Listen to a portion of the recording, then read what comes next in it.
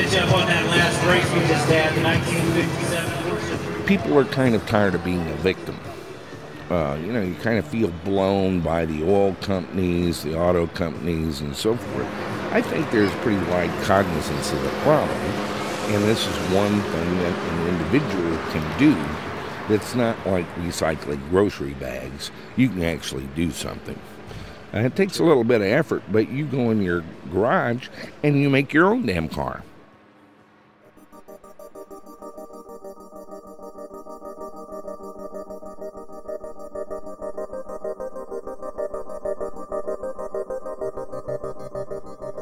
With a very recent development within the last 3 years of these new batteries, it's actually viable. It works as a car.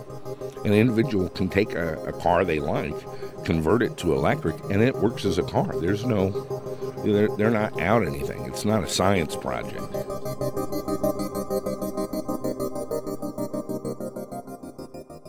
I detest automobiles completely, and have since I was a kid. I had to work on construction equipment and farm equipment then, and it was all dirty and rusty, and I don't like cars at all.